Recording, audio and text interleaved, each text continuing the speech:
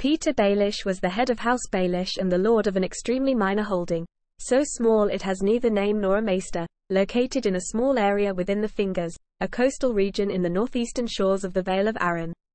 House Baelish had very meagre origins and no distinguished lineage. Petyr's great-grandfather was a lowly sellsword from Bravos who came to the Vale at the invitation of House Corbray. Petyr's grandfather was a poor hedge knight, who managed to earn a minor lordship of a few stony acres in the smallest peninsula of the Fingers. Petyr's father fought in the War of the Ninepenny Kings, the preemptive assault on the forces of Miley's Blackfire, the last of the Blackfire pretenders, before they could attempt an invasion of Westeros. During the conflict, Petyr's father served well under Lord Hoster Tully. Through the good relationship, Hoster agreed to foster his son Petyr at Riverrun, a great honor for a lesser house. Petyr went to Riverrun when he was 8 years old, carrying all he owned in a bundle. At Riverrun, he befriended Hoster's daughters Catelyn and Lysa. Their brother Edmure mockingly nicknamed Petyr Littlefinger, in reference to his small height at the time and the location of his minor landholdings. The nickname would stick with him throughout his life. Eventually, even Petyr sarcastically embraced the nickname, because it showed how far he had risen, from an impoverished noble-born boy from an insignificant minor house in the Littlefinger peninsula of the Vale, to one of the most powerful officials at the royal court. Petyr became obsessed and in love with Catelyn, but she never returned his affections. Lysa was infatuated with Petyr, but he only loved Catelyn.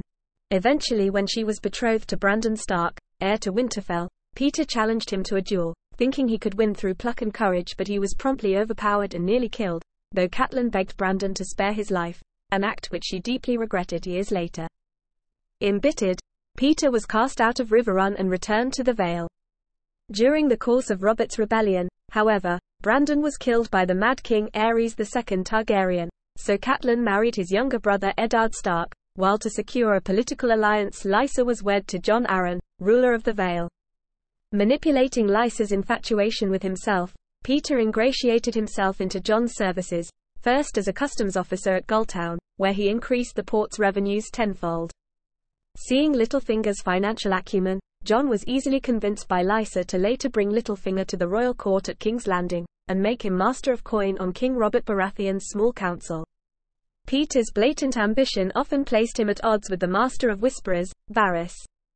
In charge of the crown's treasury, Littlefinger rapidly grew into a powerful player in royal politics and a master of court intrigues. Of an older mindset, few who did not know him suspected Littlefinger as a threat, seeing only that he was a man from a very minor house, with no distinguished lineage, significant landholdings, or armies. Instead, Littlefinger based his newfound power on money.